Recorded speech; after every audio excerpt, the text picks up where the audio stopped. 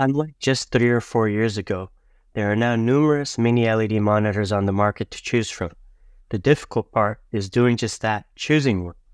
In this video, I'll be pitting the Asus PG32UQX against the Samsung Odyssey Neo G8 to provide insight into how two monitors can have such similar specs yet perform so differently.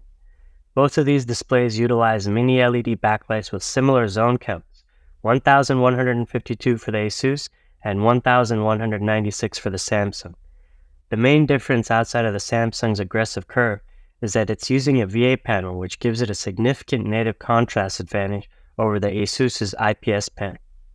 This combination of VA panel and mini LED backlight enables Samsung to achieve an exceptionally high contrast ratio. Many reviewers regard it as the top 32-inch mini LED monitor due to this impressive measured performance. On paper, the Asus has no chance.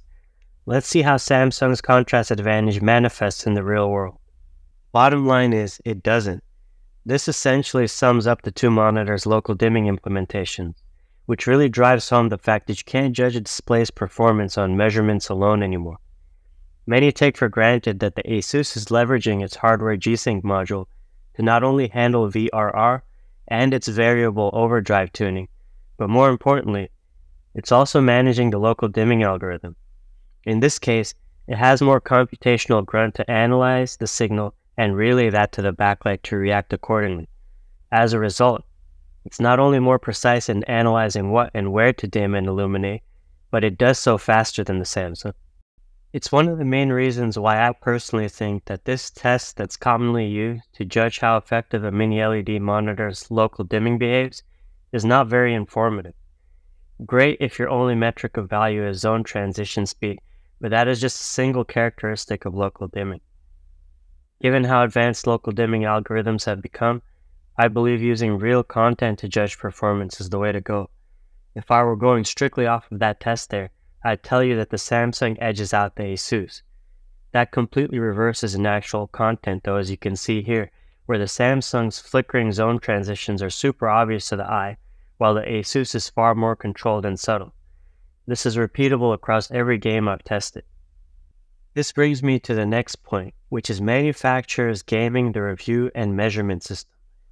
The Neo G8 was and still is advertised as an HDR 2000 capable monitor. So that was a fucking lie. In reality, it's nowhere near capable of 2000 nits in real content. At launch, some reviewers measured it hitting 2000 nits, but only on a 10% test slide, where the monitor was effectively cheating by detecting the test condition and temporarily boosting brightness.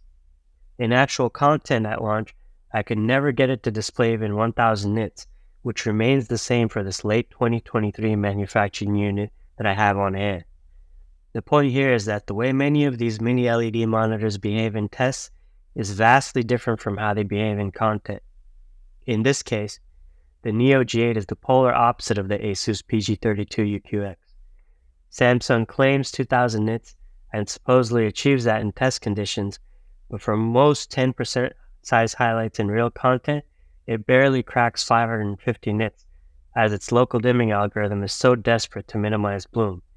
Meanwhile, the Asus underpromises and over-delivers by marketing it as HDR 1400, but regularly hitting over 1600 nits in actual content. The gist of it is that the Asus gives you the content as intended at the expense of bloom, while Samsung is giving you the anti-bloom focus group testing flavor that their engineers think consumers want. Oversaturated colors, black crush, dim highlights, and general wonky behavior that is never consistent. Manufacturers are tuning these displays' local dimming performance however they think is ideal, and that can vary wildly from one monitor to the other. As I've demonstrated, mini LED monitors are not created equal.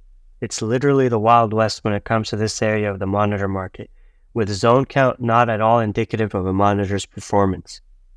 What's far more important is the backlight implementation itself and local dimming algorithm.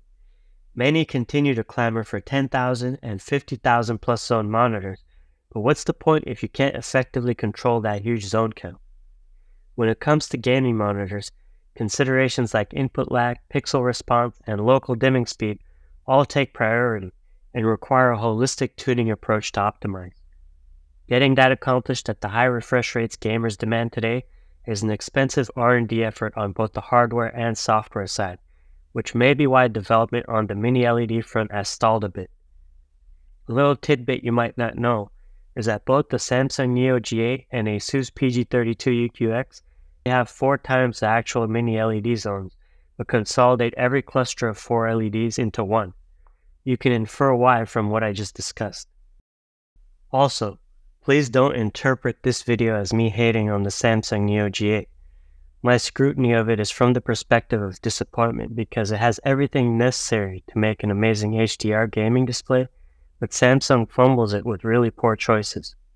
I hope we see further development in SoCs with more compute to drive advanced backlights in the monitor space, but for now, the PG32UQX in my opinion retains its title as king of HDR gaming monitors, but I still have a couple more monitors to test that have potential to dethrone it, namely the LG 27GR95UM and RedMagic GM001S. I've left some Amazon affiliate links below that with your help will allow me the privilege of purchasing more monitors for comparison and a better camera so I can shoot these videos in HDR. I try to answer every question I can in the comments, so if you have any, please feel free to ask. Thank you for watching.